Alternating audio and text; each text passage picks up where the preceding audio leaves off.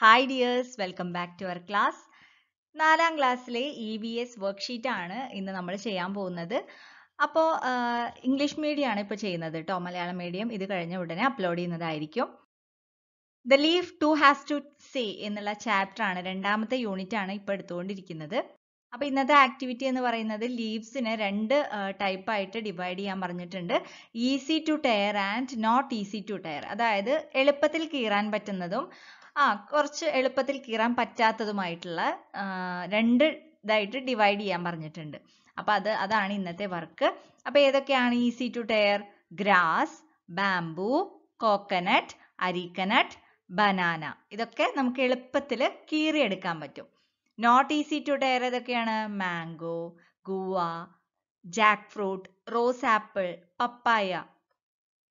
ഈ പ്ലാന്റ്സ് ഒക്കെ എന്താ ചെയ്യുക? ഇതിന്റെ ലീവ്സ് നമുക്ക് എളുപ്പത്തിൽ കീറിയെടുക്കാൻ പറ്റില്ല. അപ്പൊ നിങ്ങൾ പുറത്തേക്ക് ഒന്ന് ഇറങ്ങിയിട്ട് എല്ലാ ലീവ്സും ഒന്ന് കളക്ട് ചെയ്യുക, എന്നിട്ട് അതൊന്ന് കീറി നോക്കുക കേട്ടോ. അടുത്തൊരു table name of the plant, root system, വേനേഷൻ. അതായത് പ്ലാന്റ്സും അതിന്റെ വേനേഷനും തമ്മിൽ എന്താണ് ഒരു റിലേഷൻ എന്ന് നോക്കാം. അപ്പോൾ റൂട്ട് സിസ്റ്റവും വേനേഷനും തമ്മിൽ എന്താണ് ബന്ധം എന്ന് നമുക്ക് നോക്കാം.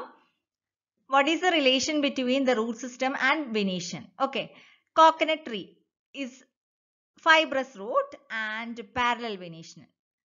അടുത്തത് mango tree has tap root and reticulate venation. Arecanut tree has fibrous root and parallel venation. Grass has fibrous root and parallel venation. Hibiscus has taproot and reticulate venation. So what is the relation between root system and venation? Those plants having taproot is having reticulate venation, and those plants which has fibrous root have parallel venation. Taproot ulla plants ine reticulate venation um fibrous root ulla plant ine parallel venation um aayirikkum. Okay, adana ee oru relation ennu parayunnathu ട്ടോ. Let us observe. While you observe the shape and size of the leaf, also take note of the peculiarity of their vein-like structures.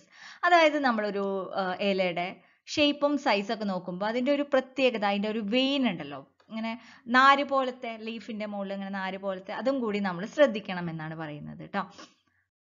അപ്പൊ ഈ ഒരു pattern എല്ലാവരും ഈ ഡോട്ടിലൂടെ join ചെയ്യുക. എന്നിട്ട് അതിന്റെ ഒരു വ്യത്യാസം എന്താണെന്ന് നിങ്ങൾ മനസ്സിലാക്കുക. എന്തായിരിക്കും വ്യത്യാസം?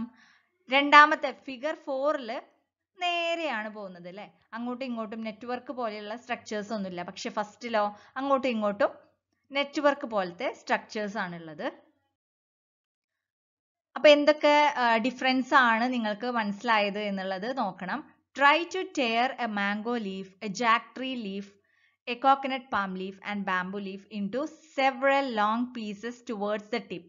അതായത് മാംഗോ ലീഫ് എടുക്കുക, മാവിന്റെ ഇല, അതുപോലെ തന്നെ പ്ലാവിന്റെ ഇല എടുക്കുക, കോക്കനട്ട് അതിന്റെ ഇല എടുക്കുക, ബാംബുവിന്റെ ഇല എടുക്കുക, എന്നിട്ട് ഇങ്ങനെ നീളനെ കീറി നോക്കുക. എന്ത് സംഭവിക്കും? ബാംബുവും കോക്കനട്ടും നമുക്ക് നീളത്തിൽ ഇങ്ങനെ കീറി എടുക്കാൻ പറ്റും. പക്ഷെ മാംഗോ ലീഫും ജാക്ക് ട്രീ ലീഫും അങ്ങനെ ചെയ്യാൻ പറ്റില്ല അല്ലെ. അപ്പോ അതാണ് നമ്മൾ നേരത്തെ ടേബിളിൽ എഴുതിയില്ലേ, ഈസി ടു ടയറും നോട്ട് ഈസി ടു ടയറും. അപ്പൊ അതിന് പറയുന്ന പേരാണ് reticulate venation and parallel venation. Reticulate venation എന്ന് പറയുമ്പോൾ എന്താണ്?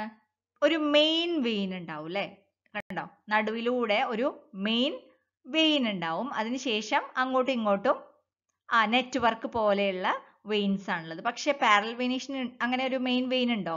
ഇല്ല, പാരലൽ ആയിട്ടാണ് അല്ലെ, ഒരേപോലത്തെ ലൈൻസ് ആണ് ഇതിൽ വരുന്നത്. നെറ്റ്വർക്ക് പോലെയുള്ള ലൈൻസ് ഇതിൽ കാണുന്നില്ല. So what is reticulate venation? Reticulate venation എന്ന് പറഞ്ഞാൽ the network like venation in leaves is called reticulate venation. Network പോലെയുള്ള venation, ലീവ്സിൽ കാണുന്ന വെനേഷനെയാണ് reticulate venation എന്ന് പറയുന്നത്. അപ്പോൾ parallel venationോ? Parallel arrangement of veins in leaves is called parallel venation. ലീവ്സിലെ parallel ആയിട്ടുള്ള arrangement, വെയിൻസിന്റെ parallel ആയിട്ടുള്ള arrangement, ലീവ്സിൽ കാണുന്ന ആ പാരലൽ ആയിട്ടുള്ള അറേഞ്ച്മെന്റിനെ പറയുന്ന പേരാണ് പാരലൽ venation. Okay. അപ്പോൾ ഇന്നത്തെ ക്ലാസ് എല്ലാവർക്കും യൂസ്ഫുൾ ആയിട്ടുണ്ടാവുമെന്ന് വിചാരിക്കുന്നു.